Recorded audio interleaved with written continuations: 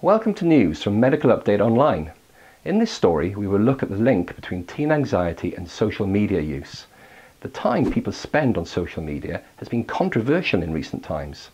The amount of time teenagers spend on social networking sites has risen 62.5% since 2012, and it continues to grow.